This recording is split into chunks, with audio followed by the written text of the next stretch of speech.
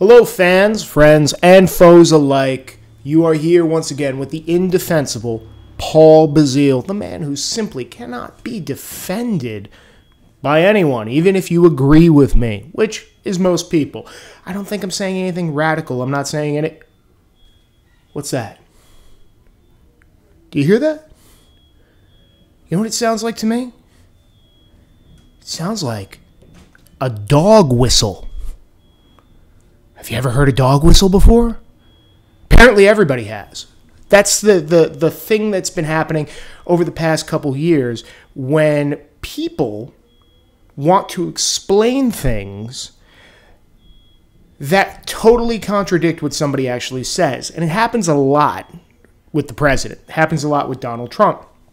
And it's the biggest conspiracy theory that's ever been that everyone just sort of nods along to and goes, oh, okay. It's wackier than moon landing hoaxes. It's wackier than aliens running the government secretly.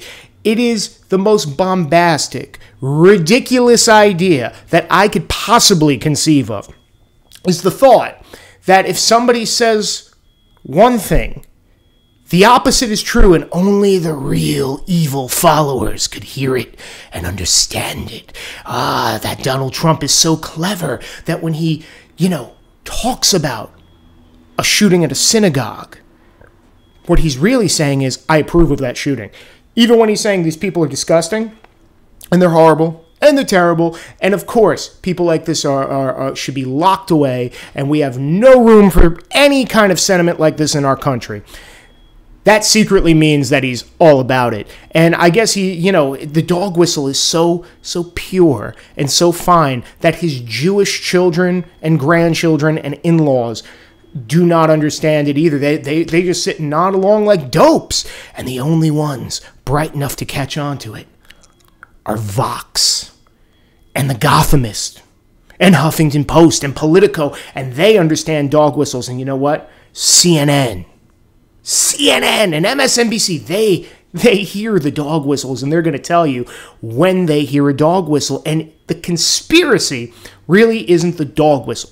The conspiracy is this overarching theme, this inexplicable theme that has been brought up since 2016, that Trump supporters and anyone who's basically not voting socialist are secret Nazis, and the country's being run and overrun by secret Nazis. And these secret Nazis have their secret Nazi codes like the okay hand gesture.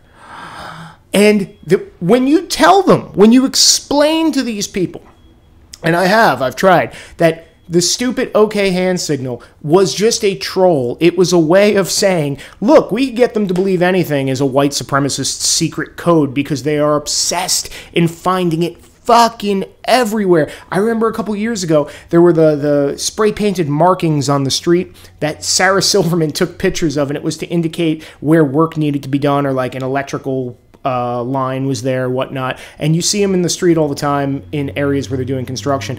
And I remember her totally insisting, oh my God, these people are drawing swastikas on the street, even though it looks nothing like a swastika. It's like a line with an S going around it. But no, this must be secret Nazi symbology that the rest of the world's missing. But thank God, these liberal elites and intellectuals are able to pick up on it and translate it for the rest of us penny stinkers, the rest of us proles, the rest of us just dirty, filthy bums who just are too stupid to even know where Nazis are or who they are or what white supremacy is, and we'll just vote for Trump because that's how they see us. So it's a larger commentary. When they say you're dog whistling or there's a dog whistle, and let me explain what the dog whistle is. What they're really saying is you're a dumb motherfucker.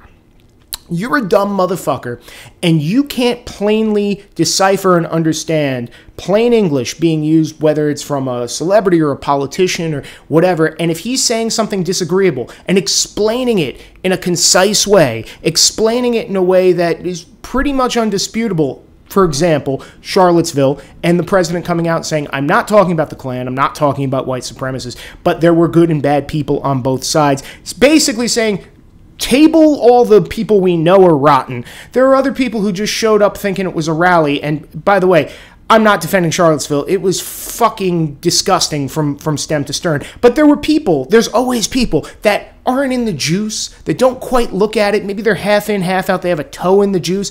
And I happen to know a guy who is a black person who went to Charlottesville because he said, I've never been to a political rally before, and I heard about it because it was in the news, and they said conservatives were showing up, so I'm going to show up. And I had to like just shake my head and be like, it wasn't a conservative thing. It was absolutely, like, everyone in the juice knew what it was. They knew what Kessler was trying to pull, right? But no. This is a dog whistle. When Trump comes out and denounces it and says it was terrible and blah, blah, blah, and they clip good and bad people on both sides, and that's all we hear about. And they say, how come he's never denounced white supremacy? It's a dog whistle. They're secret Nazis. Trump is a secret racist. And can I ask you a question? Do you know how you could tell who's a white supremacist and a white nationalist, a white ethno-statist? Do you know how you spot those people? They tell you. Loudly and often and annoyingly and autistically, they tell you. Ask Richard Spencer if he's a white nationalist. He'll say, yes, I am. You know why? Because he's a fucking idiot. And he's a white nationalist. Or he's a CIA operative. That's another conspiracy theory. Ask David Duke, what do you think about white nationalism? He'll tell you exactly what he thinks about white nationalism. But when you ask Milo Yiannopoulos, when you ask Steven Crowder, when you ask Thomas Sowell, Donald Trump, or any of these people, it's so funny because if you're a person of science, as we all are, I am, and I know that you are watching at home, we're people of science. What certain factions in this country have done is they come up with a hypothesis, right? Then when you have a hypothesis, you have to test that hypothesis.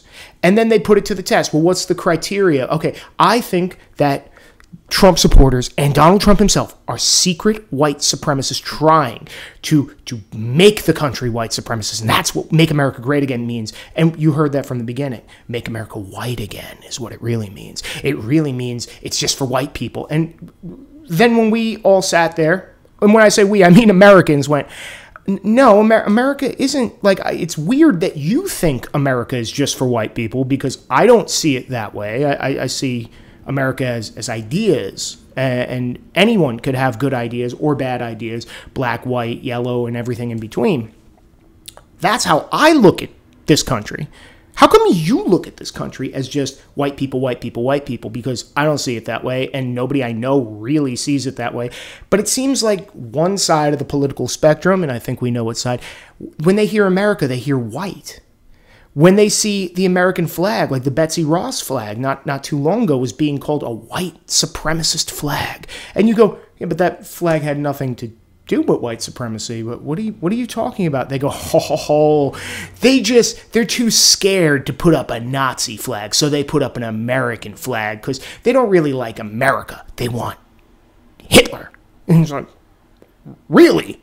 That's a bold statement, and if you have that as a hypothesis, you're going to need a lot of criteria and evidence to back that up, of which they never seem to have, because what happens is, no matter what comes out next, if they ask, is this about Nazism? No. How do you feel about Nazism? Hate it. Don't like it. How do you feel about white nationalism? Oh, but you said you don't like Nazism, but what about white nationalism?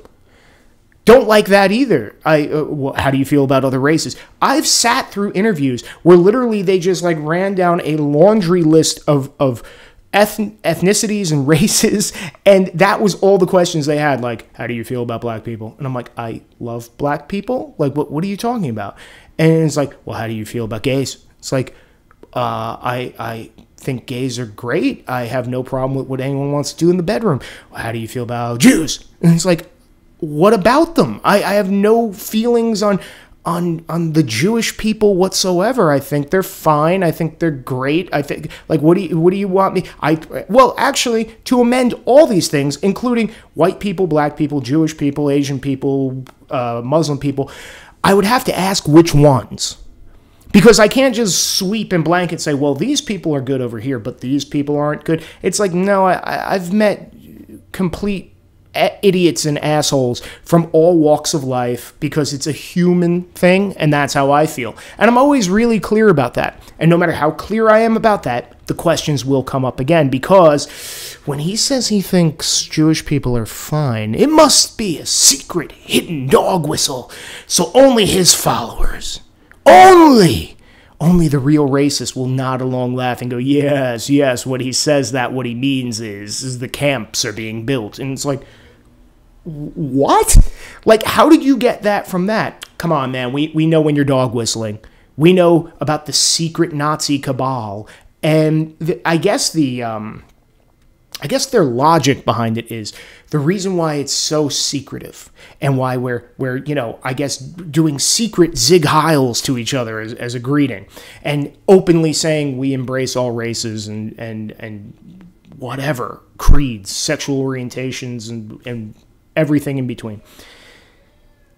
The reason why they think that is because they think, well, because we get them in trouble and we get them fired, so they have to all be secretive. And the crazy thing is, then what about the people who aren't? Why are we pushing them away so hard? Why are we saying, I don't want anything to do with David Duke or Richard Spencer or, whatever, the Klan, or pick your weird Nazi club ideology or whatever?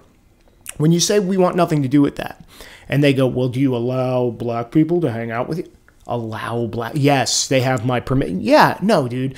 Yeah, look, here's black guys, here's Spanish guys, whatever, we're into it all, man. We don't care. I like people. I don't like, I like ideas. I don't like someone because of their ethnicity. Matter of fact, because I'm Italian, and nothing's more annoying to me than when a stranger just comes up to me and starts asking what my ethnicity is, and I tell them, oh, I'm Italian. They have like a, dude, oh, my mom's Italian. What does that make us, friends? You're still an idiot. You're still some coked up douchebag just talking my ear off who I'd rather be left alone. We're not buddies. We're not Italian, paisanos now because, what? It's a weird coincidence. Like, wow, people 3 generations removed from you come from the same part of the world as people 3 generations removed from me. Boo! You're blowing my mind! What? Wait, you mean in an area like New Jersey or New York that was, settled by people like that, and those migrants came here, and this was the hotbed of Italians, and you met another Italian? Wow, oh my God, dude, this is getting spooky. But no. Everything is a dog whistle because it's really hard for them to fit a square peg into a round hole. And I've even, the multiracial white supremacy thing, when you go, well, how do you explain black Trump supporters? And there's a ton of them. How do you explain Latino Trump supporters? Ton of them. Gay Trump supporters? Ton of them. How do you explain those people? They go, well, because my hypothesis can't possibly be wrong. It must be multiracial white supremacy.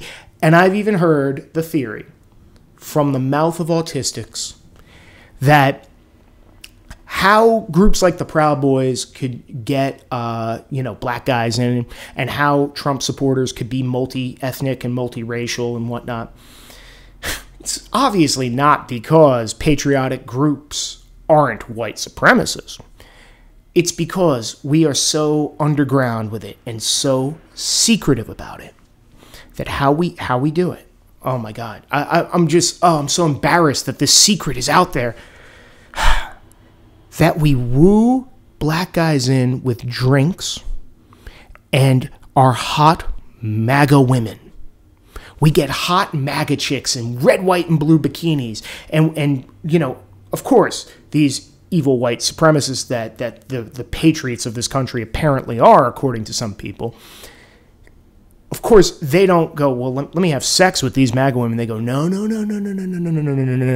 We're too racist to just have sex with white women and MAGA women and red, white, and blue bikini clad women. No, we're so racist that we take these hot chicks and we let the black guys fuck them. Swear to God, I've heard this. We go, here, hey, black friend, put on this MAGA hat, and have sex with this sexy white chick that I'm going to introduce you to. And here, while we're doing it, we're going to make jokes. We're going to slap each other on the back. I'm going to buy you beer. I'm going to buy you drinks all night. And yeah, then at the end of the night, you go home and you fuck our hot women. Ha ha ha ha. And then I guess when they leave the party to go have sex with all the women, we all high five. When I say we, I mean, you know, all the evil people will be high-fiving each other and going, we sure showed them. They're hanging out with us. That is the actual theory that I've heard come up multiple times, that we're wooing these people. The other one is that, you know, multi-ethnic people who support Trump like certain ideas, but when we're just openly racist to their face, apparently, they just ignore it. Have you ever thought for 2 minutes, maybe, just maybe, you're wrong? Have you ever thought for 5 seconds you don't know everything? Have you ever thought your hypothesis is wrong? And have you ever thought you might be a fucking idiot? Check out Indefensible Pawl BAzile on YouTube. Like, share, and subscribe. Follow me on Instagram at Indefensible Pawl BAzile. Ever get the feeling you've been cheated?